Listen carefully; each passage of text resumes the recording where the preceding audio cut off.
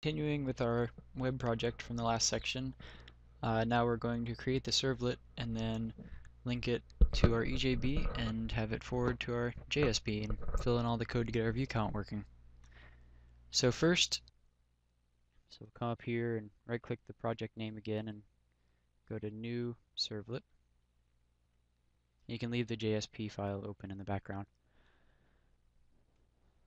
The package will be com.ibm.developerworks.ejb3 crash course. It's the same package name I've been using so far, and I'll just leave it at top level package. And I'll call it blog entry. And then hit finish. Now this servlet will act kind of as an intermediate step. It will use our EJB and retrieve the current view count, and then it will redirect to the JSP page and send the JSP page the view count inside an attribute.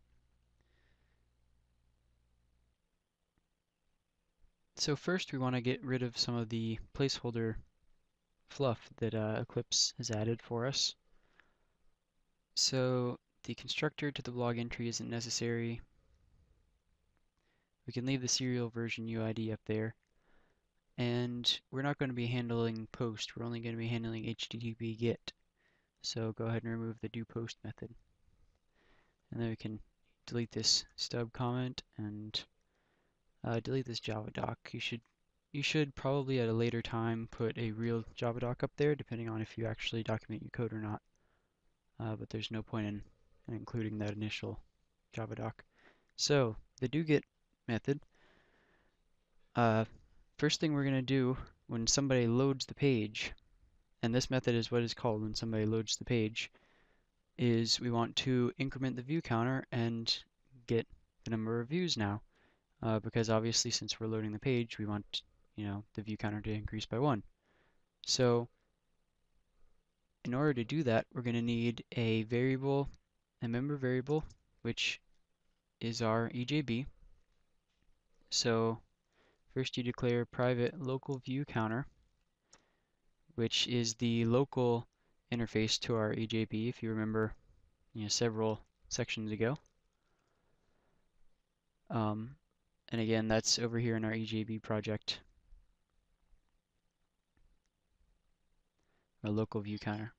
So if you recall, this is the interface local view counter, and it has two methods, increment and get value. And we'll use the increment method because that both increments the value and returns it.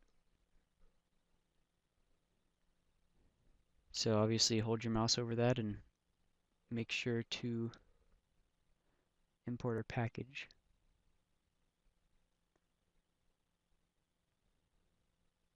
And it looks like we didn't actually link to our EJB.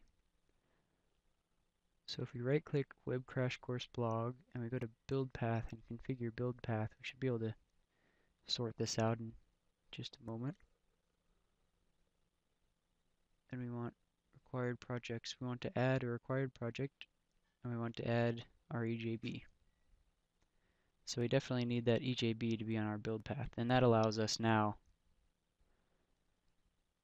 to hold our mouse over local view counter and import it from our EJB project.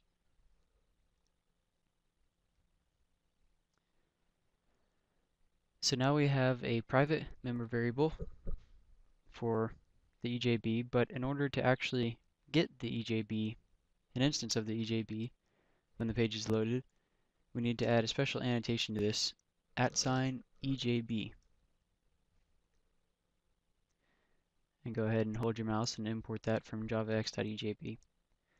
And that annotation handles everything for us. When this servlet is initiated by the user visiting the page, this view counter variable will have an instance of our EJB inside of it by the time we reach this doGet method. So we're able to not worry about instantiating the EJB, don't have to worry about implementation of that at all. We just can be able to say view counter dot increment and feed it a page ID.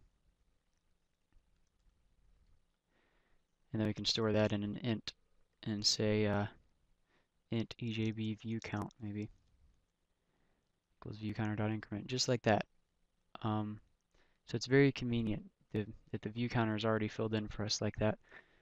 And I passed in a 1 because if you recall just a couple of sections ago when we set up our database, we inserted one record into it. And since we declared the ID field to start with 1 and increment by 1, that first row had an ID of 1. And that's what we're passing into the increment method here. So now, in just one line of code, we have called our EJB, we've incremented the view counter, that is already stored in the database because the EJB handles the database for us, and we've gotten our new view count. And at this point, all we have to do is send the view count to our JSP page. And so we do that by using the request variable here that's passed into our doGet method. We say request.setAttribute. We're going to call this attribute view count and give it the EJB view count. In fact, even better, we can just go ahead and construct a string with that. So we can say views colon plus the EJB view count. And then over in our JSP page, we can simply add that string to the page. And now we simply need to send this request over to the first blog post.jsp page. And so we do this with an object called request_dispatcher. Request_dispatcher, and we declare a new request dispatcher. And then hold your mouse over that and import that package, javax.servlet. And what we're going to do is we're going to set it equal to getServlet context dot get request dispatcher, and get request dispatcher takes one string argument, which is the page that you want to forward this request onto. So we'll say /first blog post.jsp.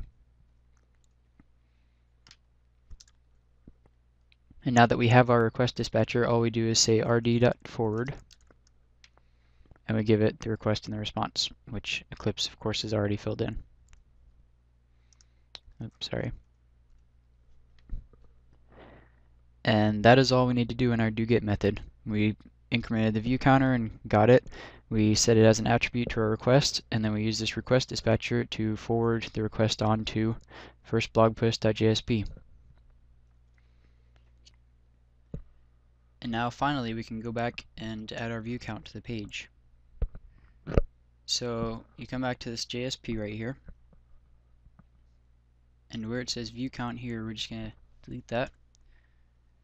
And we want to add a code segment, so you do $sign and %. And then we're going to do several things. Now we have access to a variable called response, which of course is the HTTP response. And so we're going to set a few headers now. We're going to set pragma to the value of no cache. And we're going to set cache control also to no cache. And then we're going to set, sorry about that, response.set date header expires to 0. And now that we set these three headers, you can see that two of them say no cache, and one of them say that the page expires at 0, which is actually the date, the epoch back in 1970. So the combined three of these headers means that any browser which visits this page will not cache this page. We don't want the page to be cached because when the user hits refresh, we want the view count to increment by 1 every time. Whereas if the browser cached the page, then when they hit refresh, they would see the same page because it was stored locally on their disk. And then we just need to display the views. So we say string view count equals request.getAttribute view count. And that's the attribute that we set over in blogentry.java. And that is of type object, so we have to cast it to a string, because we know that it's a string, of course. And just in case view count is equal to null, we want to set view count equal to some default, so we'll just set it views unknown. How about that? Because it shouldn't be null, but if the user accesses this JSP page directly instead of accessing it through our servlet, then that will be the case. And finally, we just want to echo the view count. So you can use less than %equals view count. And that outputs the view count to the page, which was set up here with our getAttribute call. And this concludes this section. Please continue on to the next section where we'll run our application on our WebSphere server and see the results of our work.